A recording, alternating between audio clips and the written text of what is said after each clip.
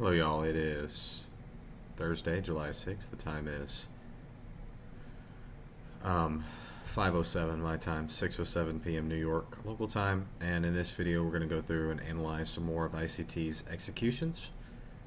This is going to be a new series that I'm starting. When he comes out with new executions, I will give you my opinion on them, tell you what I'm seeing, and I'm also going to go through some of his historical executions. I'm going to have to do a lot of scrolling on his Twitter because there are many. Alright. So, let's open up with this execution. We're on the, let's see what date this is from. In a bullish bias, June 16th, 2023.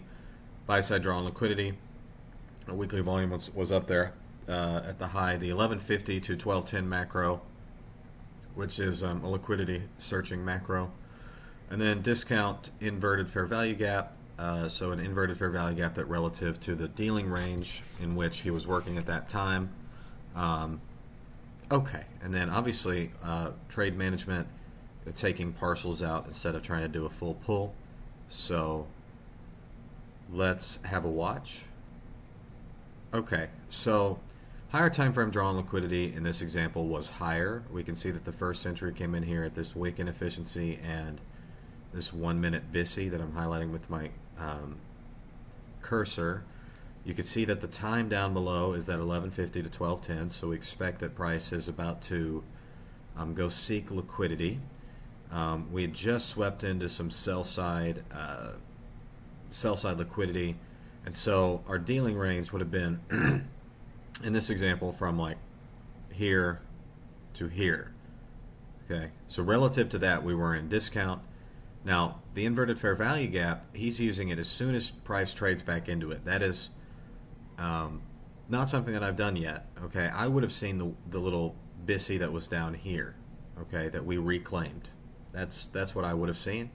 But he's using this SIBI right here and saying that it's inverting, which is not something that I have done yet, but I'm obviously happy to do it. So that's the inverted fair value gap model, using the SIBI that we just created and then pairing it with the time of the day and our draw on liquidity.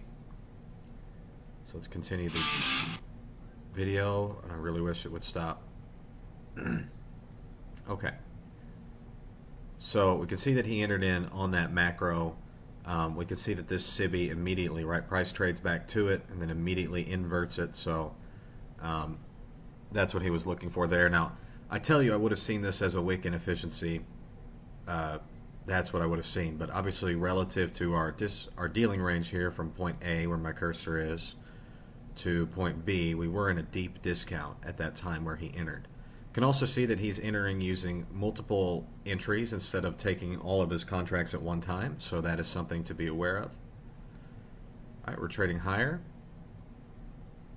and he hasn't moved the stop loss yet. So price, this is called spooling. What is spooling?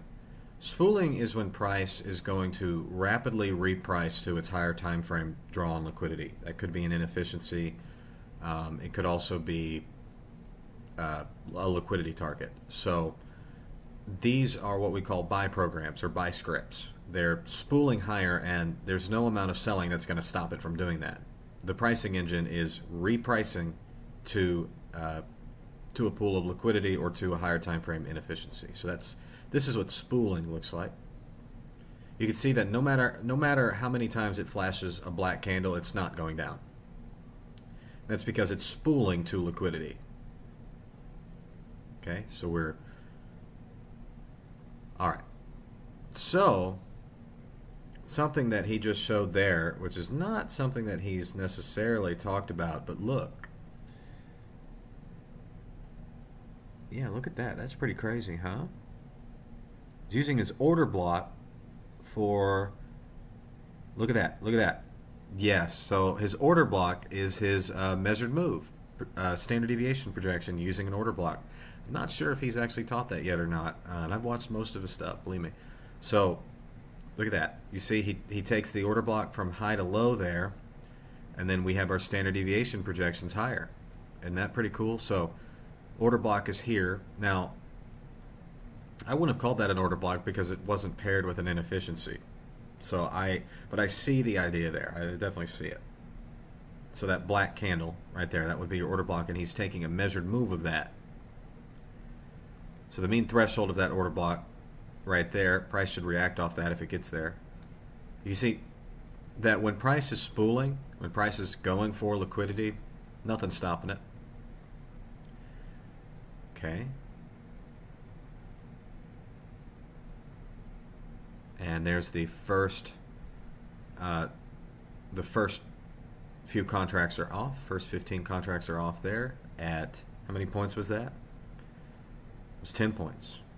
Okay. We're still spooling higher to our daily buy side liquidity. So we're looking at our higher time frame draw on liquidity. We're keeping an eye on that.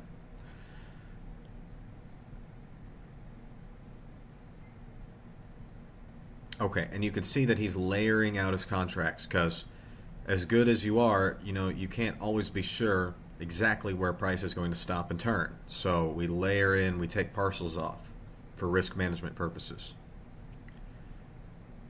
Okay, now a lot of people are going to think that price is going to turn here. We haven't, price has not reached its objective. So you see how price is making you think, oh, that might be a double top or whatever, but it's not. It's going to that daily, it's going to the higher time frame draw. That's what it's doing. So it's spooling right now. It's waiting. We're in a buy program.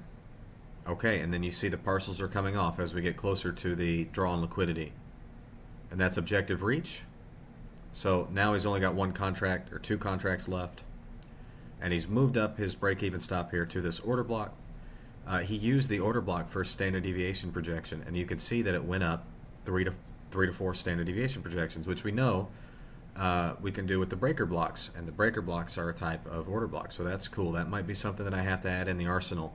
Now, I would not have seen this as an order block because it didn't create a fair value gap. So, I mean, I see it now, obviously, but I don't think that was the cleanest order block that the Lord has given to man. Okay, so we'll see if he ends up getting stopped out on the last two contracts. Price might still be spooling higher, and now we see that the buy stop has been moved up. He's locking in that profit for risk management. It's only got two contracts off left as the uncertainty grows. Okay, so we can see there was our daily high, right? So a prior daily high was, we know that there's going to be buy side liquidity up there that the algorithm is spooling. Okay, it's spooling to the higher time frame liquidity. So the pricing engine wants to get the hedge funds, pension funds, it wants to get the client's money. So it's spooling higher. So go grab that higher time frame liquidity, go sweep it. We'll see if he gets stopped out on this. We swept it, now let's see if we run it higher. And all the way back from this order block, you can use your standard deviation projections to get an idea. I've never used STD projections off of an order block.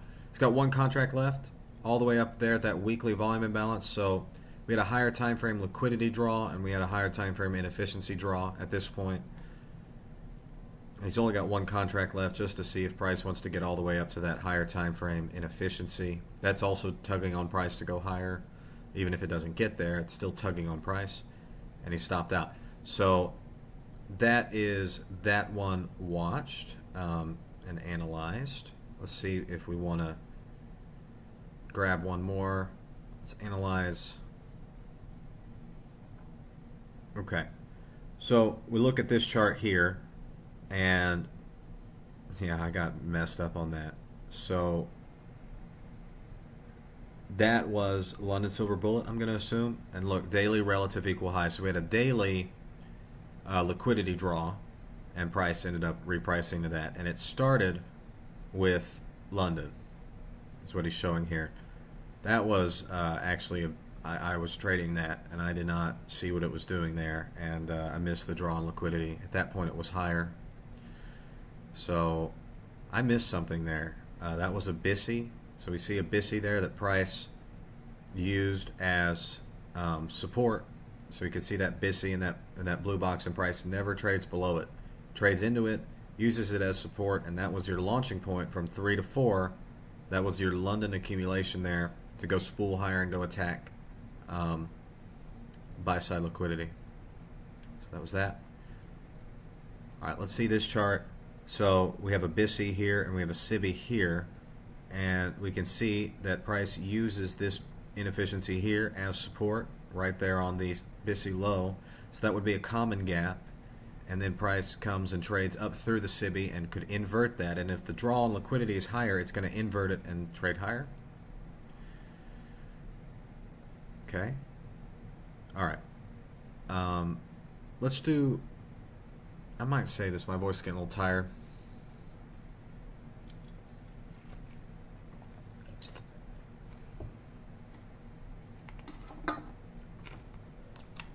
All right. Y'all want another analysis? Let's do it.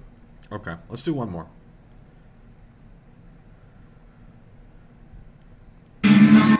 That's music. Okay, guys, we are on the E-mini NASDAQ 100 futures September contract. This is a 1-minute chart. We have an opening range gap above. We're on regular trading hours below. Let's just restart the video. Okay, so opening range gap is sitting above price in this example. In the E-mini NASDAQ September contract 1-minute chart. We're currently sitting between 10:50 and 11 a.m. So we know that we're in the regular trading hours. We're in the New York AM session.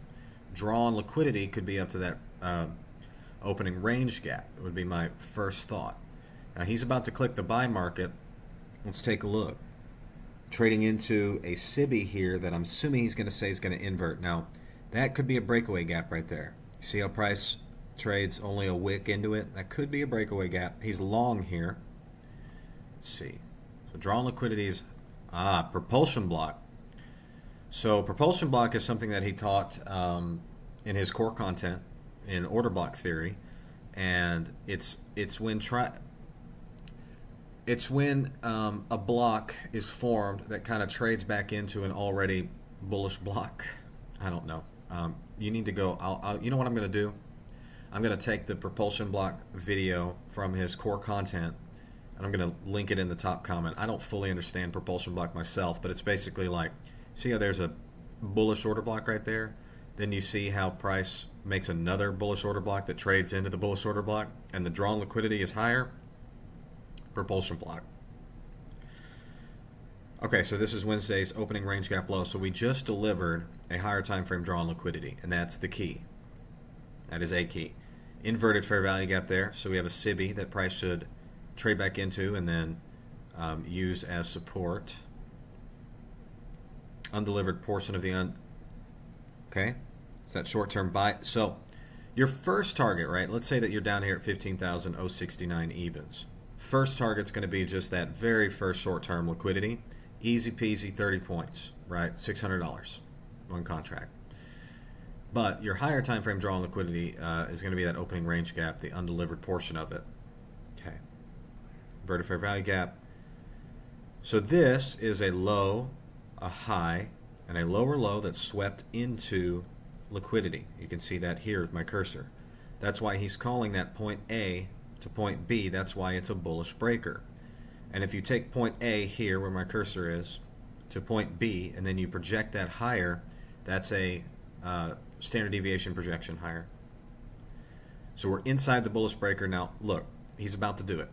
You see how one standard deviation is right above? So we have a low, high, low that pushes into liquidity. That's key. So you see how he says sell side liquidity purged? What he's saying there is that price is swept. In other words, it's swept into that sell side liquidity. It tapped that liquidity pool where the sell stops would be. And now we have a bullish breaker. So we take point A to point B and point C. Now this right here, this leg down, is time distortion. It's manipulation. It's not the key aspect. It's not the key leg. It's think of it as time distortion. Okay, it's delivering price into sell side liquidity. The key is point A to point B. That's the measured move higher. So look, you see how we go from point A to point B, and then he measures that higher? One standard deviation confirms the nearest liquidity target. So we have a lot of models that are saying, A lot of models in this example saying that we're going to go higher. Okay, look. There it is. So we took out our short-term liquidity. Okay, why is he saying that's optimal to remain unfilled here? Advanced gap theory. So breakaway gap, measuring gap, and then standard deviation much higher. Advanced gap theory. Okay. So we've taken partials off for risk management. Now he's at a break-even stop, so we're playing with house money here. Ideal to see that measuring gap remain open. Okay, again, notice smooth highs will be made jagged. So one of the things that like quickly you can get your eyes on is that, do we have equal highs? If so, that could be a good draw on liquidity, a good liquidity target. Okay, price is coming up to his next partial. Look at that. So he's identifying a BISI there. That should be short-term support. Ideal if that remains open as well.